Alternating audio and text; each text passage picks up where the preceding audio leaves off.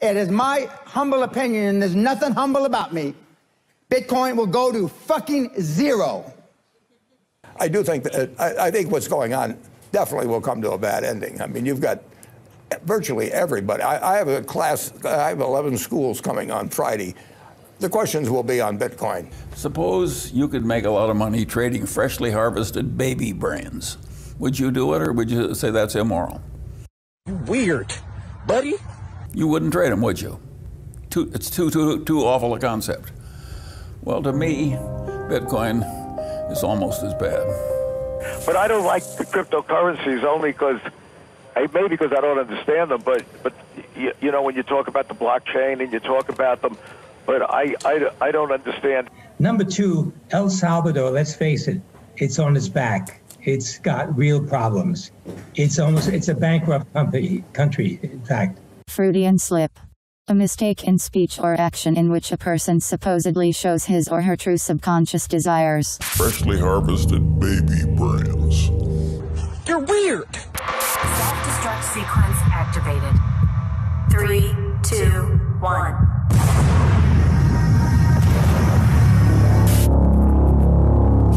Is this your homework, Larry? Just ask him about the car, man. Is this yours, Larry?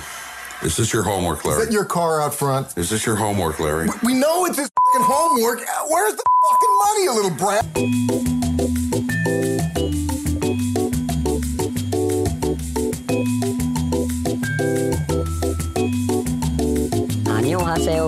Welcome back to the channel, everyone. Johnny here. I hope you're all having a wonderful week so far. Let's get right into today's episode. Bitcoin is looking strong right now, and with a golden cross looming, the bulls appear to be in full control as the price once again approaches that $50,000 price level. The total crypto market cap is once again back over $2 trillion and is climbing. Also, altcoins have been on an absolute tear over these last few weeks, and as we said in the last video, there is no shortage of euphoria anywhere in these markets. And with yesterday's better than expected CPI data, there's a decent possibility that the Fed may keep this party going a little bit longer. Hedge funds across the board are increasing their exposure to cryptocurrencies, and just today, Wells Fargo released their investment strategy report indicating that they're seeing heavy interest in crypto from their clients. However, in this report, they noticeably failed to explicitly state that they're going to begin allocating funds to invest in said cryptocurrencies. Now, hiding behind all of this euphoria, though, there are some major warning signs that we really need to pay attention to. First, the SEC versus Coinbase saga. Received a Wells notice from the SEC threatening a lawsuit over its planned product that would allow users to earn interest by lending crypto assets. As a result, Coinbase says it will delay the launch of its lend product until at least October. Interesting thread from Brian Armstrong. Some really sketchy behavior coming out of the SEC recently, and then he goes into what he calls story time. Now, ever since their IPO back in April, Coinbase shares have dropped considerably since opening above $420. And even though the price of the stock has fallen since the news of this potential SEC lawsuit, this chart still does look pretty strong and is showing some nice bullish structure, especially if the bulls can step in here and keep the prices above $227. Now, last week, Coinbase CEO Brian Armstrong tweeted about his run-in with the SEC and Chairman Gary Gensler. Armstrong said that he broached the topic of a new lending facility with the regulators only to be met with accusations that the program violates securities laws, saying that the SEC refused to explain how they had come to that conclusion, even threatening legal action if Coinbase proceeds with the offering to its users. Now, however this scenario unfolds, it may have lasting consequences for the entire crypto industry, but there's not a doubt in my mind that we'll get through it, just like every other legal threat over the years from government overseers. Second, the fight against state-focused Bitcoin adoption. Now, it's no secret that old money hates Bitcoin. What they hate even more is the threat of Bitcoin adoption and what it brings to their legacy of corruption and centralized control over global finance. The aggression towards any attempt by a country to escape the USD's stranglehold on their economy couldn't be any more obvious with what we're seeing in El Salvador right now, with protests, a blatant Bitcoin price manipulation. On June 9th of this year, El Salvador announced their plans to make Bitcoin legal tender in the country, likely contributing to the bullish price action we saw leading up to the recent push towards $53,000. Then, on the day Bitcoin became legal tender in the country, the price happened to drop almost 20% in some pretty obvious price manipulation in a classic buy the hype, sell the news scenario. Third, hedge fund exposure is increasing. Now, in a video a couple of months ago, we went over the increasing exposure of hedge funds in traditional markets and how this robust increase in open interest has historically been a pretty reliable contrarian indicator, a move by private equity that typically precedes major market sell-offs. Fourth, stock market warnings and Bitcoin's correlation to the S&P 500. Now, we've discussed this chart in every video over the last year. The DJI is nearing a major decision point and the technicals pointing towards a more than 50% correction. Now, the S&P 500 is looking pretty weak at the time of recording this video, breaking below the 55 and 21 daily exponential moving averages and looking like the bears could push this index quite a bit lower. Now, it's well known that Bitcoin and the S&P 500 have historically been pretty tightly correlated, and right now we're seeing a major bearish warning signal that we haven't seen in about 14 years. Now, even though Bitcoin wasn't around 14 years ago and we don't have any data to reference how Bitcoin might react to this information, it's pretty well established that Bitcoin and the S&P 500 are tightly correlated. So we must take this index seriously when determining our risk exposure in our current crypto holdings and our outlook on the prices in the near future. Now, let's take a look at this chart from Sentiment Trader that shows the spread between the bear market probability in the blue line and the macro index models. Now, data used in this bearish prediction model include the US unemployment rate, ISM manufacturing index, the yield curve, the inflation rate, and the price to earnings ratio. Now, the higher the spread here, the higher the probability of a bear market combined with poor macro conditions. Now, the chart shows that the S&P 500 annualized return is minus 17.6% when the spread is above 20%, just like it is now. Now, this table shows forward returns in the S&P 500 after the spread crosses above 20% for the first time in at least a year, and shows that returns are historically really freaking bad across higher time frames up to about 2 years out. Now, the last time we saw this same market warning sign was all the way back in 2007, just before the 2008 financial crisis.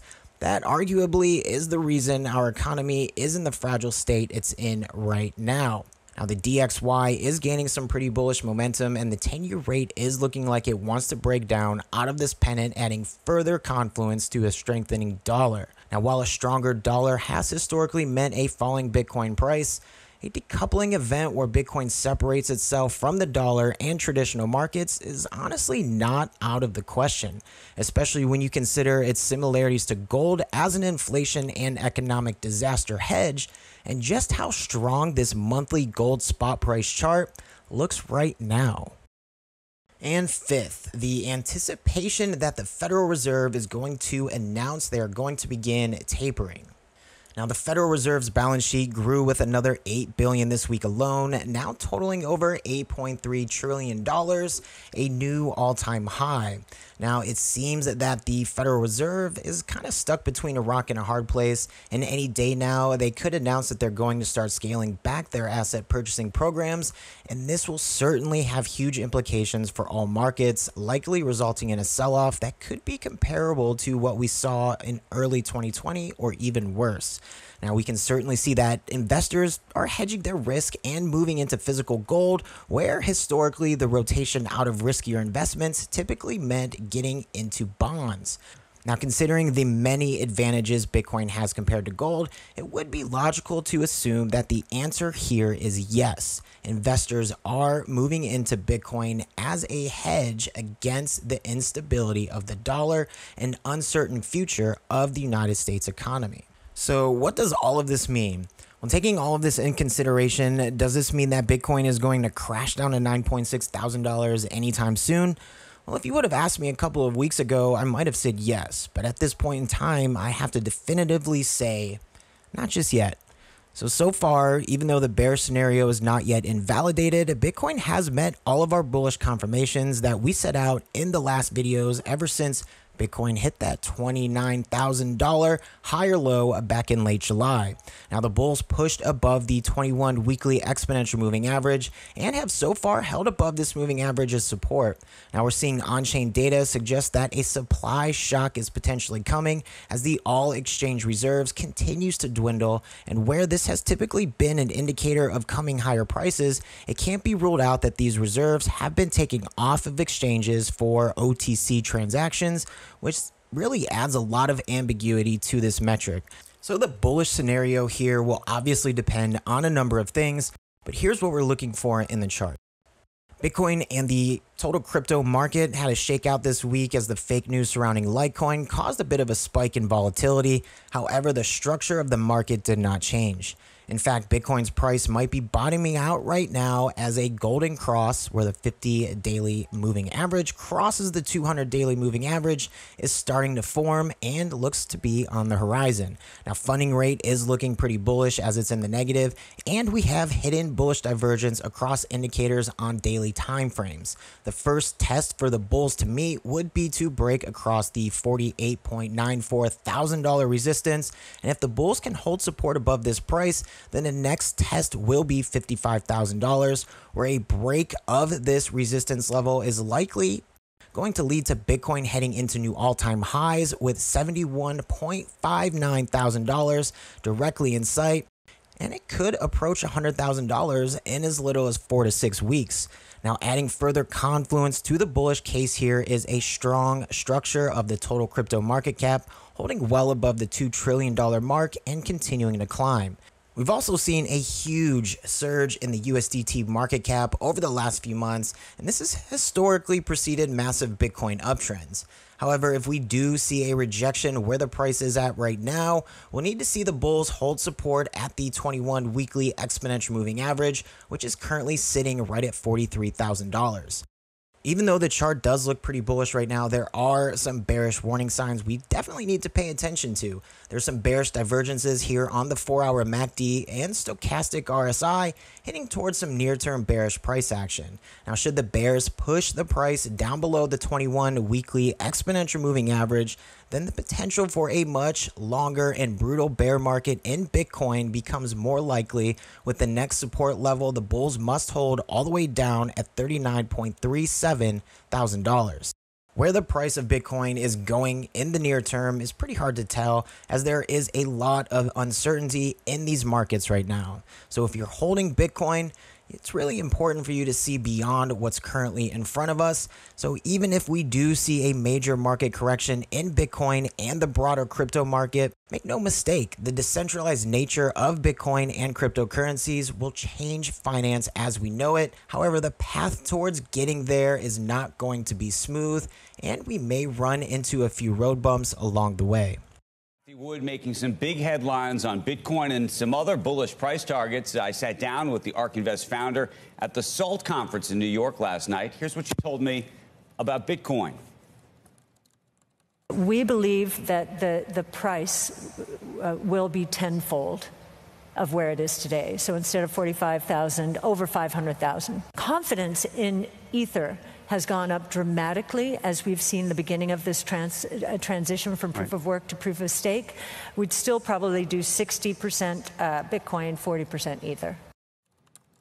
We're going to have a lot more from Cathie Wood a bit later this hour, but there it is, 10 times. So what are we at, 45,000 right now, 10 times? Seen people say a million, right? So that would be 20. There's your number.